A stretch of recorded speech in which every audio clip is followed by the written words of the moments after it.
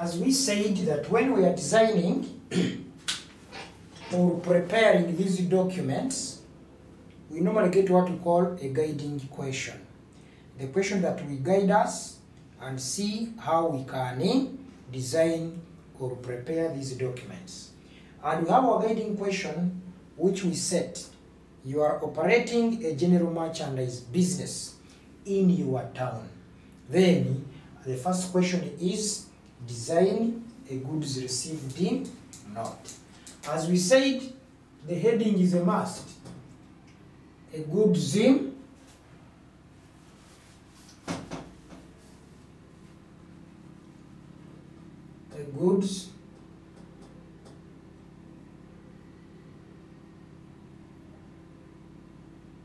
received note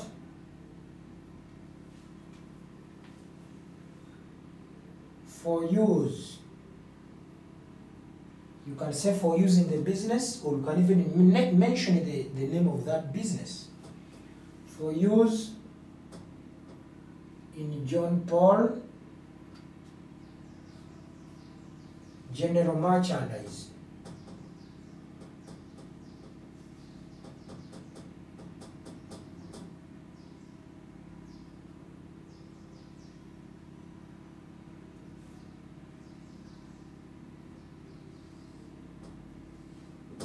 And you underline.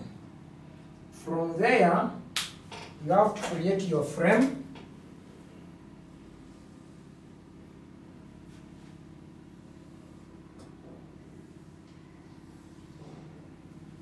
And after creating a frame, you have to come up with the address,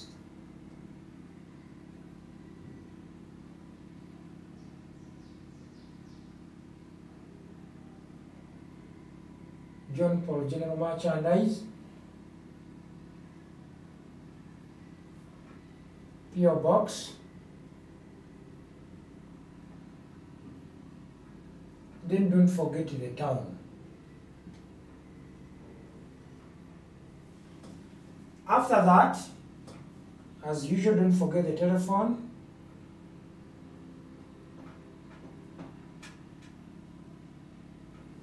Don't forget the logo. And we say another component is the name of this document.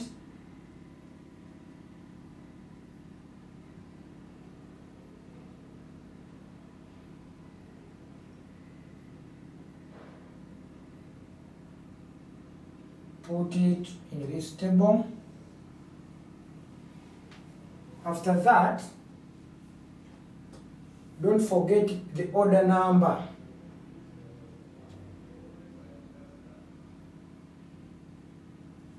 Assuming it is that. Don't forget the date. Don't forget the goods received note number. Like that. Because we said whether you are designing or preparing, you have to put the number there. Then don't forget the address of the receiving organization, address of the customer. But because we are designing, we just put 2-. Then after that, we continue and make a statement. Please receive the following.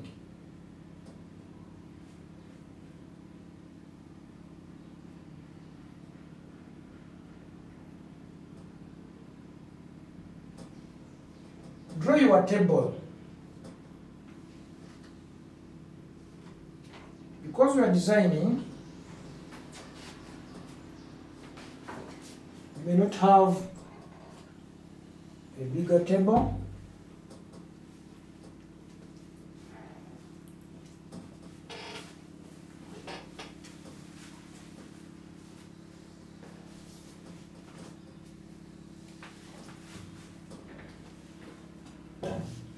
Have the word total, E and OE, item, quantity, have description, have unit cost in shillings, have the total cost in shillings. Then we said you need to have the name and signature. So designed by, you have the signature, name, and the title.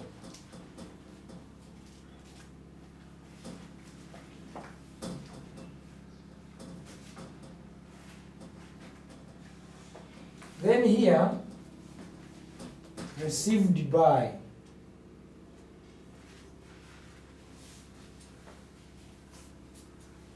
then you close your frame. So what does it mean? When you come and fill here, it means you have now started preparing. You are filling here the name of the customer who is going to receive the goods. And you will put the date there when it comes preparing. You fill the quantity details, the types of goods, the name of the products, the amount at which these products were supplied. Then from there, you will sign as the seller's representative. Then this person will also receive on behalf of the buyer or receive as a buyer. So this one is a design, how this document looks like. And after looking at this document looking like this, we say we have designed it.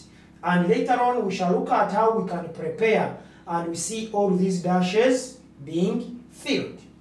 So for now, we have now understood how a goods received note can be designed.